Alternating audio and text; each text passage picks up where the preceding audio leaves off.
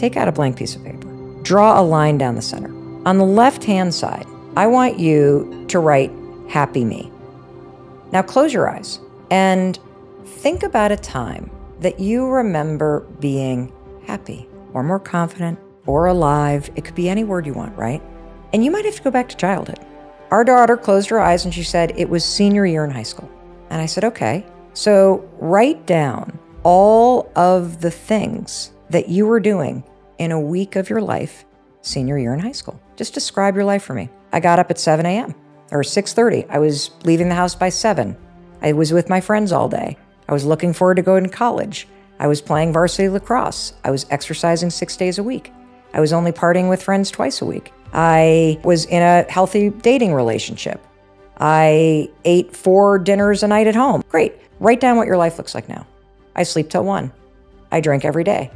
I feel like I don't see my friends because everybody's scattered now that we graduate. I don't have anything to look forward to. My trip to Cambodia is canceled.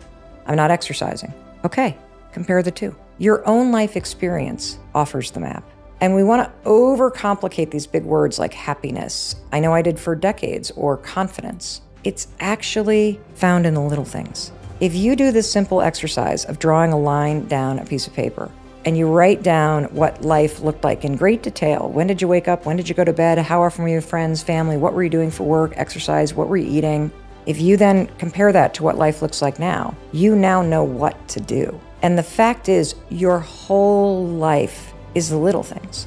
It's when you wake up, it's the first thing you look at, it's what you do with your body, it's how you greet your spouse, it's how you talk to yourself, it's what you say to yourself when you look in the mirror, it's the mood that you walk into work with intentionally, it's how you greet your animals or your roommate when you end the day, it's the tone of voice that you use. That's your whole life. And if you were to just take the time and intentionally write down a few simple things that you do when you're happy in life, and you were to focus for the next 7 days on just adding one of those in a day, you would be very surprised how getting some of the little things right actually starts to turn your life in a completely different direction.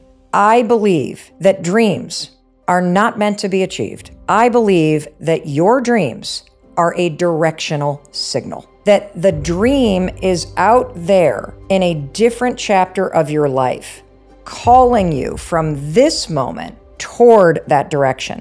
What I believe about dreams is that the dreams are deeply personal. They are connected to that flame inside you. You were hardwired with them when you were born. It is absolutely part of why you're curious about things, why you're interested in things naturally. This is part of your natural intelligence. The reason why I wanted to launch the Mel Robbins podcast is not so that it could become the #1 podcast in the world. Of course I have those goals. Of course I want to be the #1 female podcast host in the world. Of course that's what I want. But the reason why I am pursuing this is because I wanted to connect with people at a deeper level. I knew that I would come creatively alive. I knew that I wanted to build an ongoing conversation that was deeper. And I also knew I wanted to learn more, because when you're constantly putting out content, or you're standing on stages, or you're writing books, it's kind of a one-way conversation. And so part of my solve for loneliness was to stop griping about it to myself. What would actually make me feel more connected? What would be of more service to people? What would create a deeper impact? That's why I'm doing this thing. Why is it that I am always gripping onto the thing that makes me unhappy? What is it about this campaign? I call it the campaign of misery. Like, instead of focusing on the fact that here I am, first of all, lucky enough to be in Los Angeles, to be able to have the means to go see her for Parents Weekend, that I have a relationship with her where she would want to come and just snuggle up and spend the night, that she is pursuing her passion and dream of being a singer-songwriter, that she is just killing it, she's happy. Why am I always defaulting to the loss? And so when I say that I'm working on happiness, what I've realized about myself is that I have done a lot of things in life, but I've spent the vast majority of my life being so busy and keeping myself so busy as a means to outrun, I think, a deep-seated unhappiness. When the pandemic hit and I had to slow down and I had to truly say to myself, okay, you can't go anywhere. You cannot regulate your anxiety by running to Target. You can't catch a plane. It's you and yourself, and all the coping mechanisms that you used to have that distracted you from the fact that you're just not that happy. They're not there anymore. And unless I want to drink myself into the ground, which I don't, and numb it, or hit the vape pen or take a gut, like, unless I want to numb it, I got to deal with it.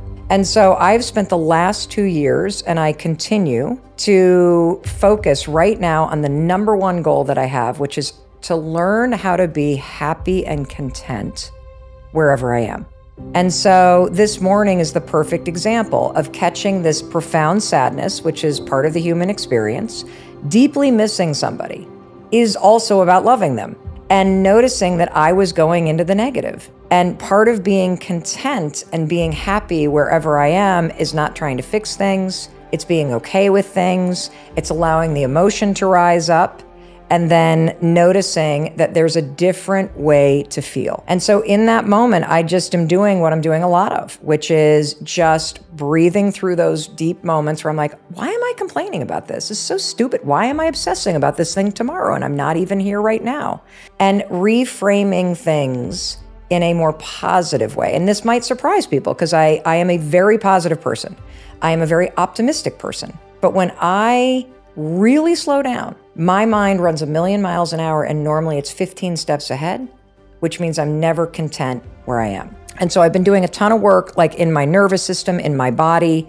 Instead of going right up here and trying to wrestle with my thoughts, I've been going down into here to just anchor in my body and slow things down and be physically where I am, where my feet are. And so then there was a second thing that happened. So again, I'm working on happiness. That's the thing I'm really like working on. It's like a muscle, right? I'm in the bathroom and I am terrible at doing my hair. I look like a frickin' labradoodle on a humid day. Like, that's just me. I just have never figured out the hair situation. And so I finally said, that's it. I have got to figure out how to make my hair look halfway, like I'm not even looking for amazing. I'm just looking for okay. And so I was watching YouTube. I'm learning the tutorials. I've got the right sprays. And so Kendall comes rolling in after she wakes up, and I am sitting there trying to curl my hair. And all of a sudden, I hit my freaking ear, and I'm like, oh my God, I've just burned my ear. And Kendall casually goes, well, you got to learn somehow. And she walks out of the room. I think there is so much wisdom in that, because that is how you learn. That is how you learn how close to hold a curling iron to your ear. You burn yourself. And then your whole body absorbs the lesson, and you don't go that close to the fire next time. And I'm doing that dance with happiness and contentment. That when I feel the fire of discontent or friction or complaining or looking for what's wrong, I pull the curling iron a little away from the ear, and I go back into a safer, calmer place.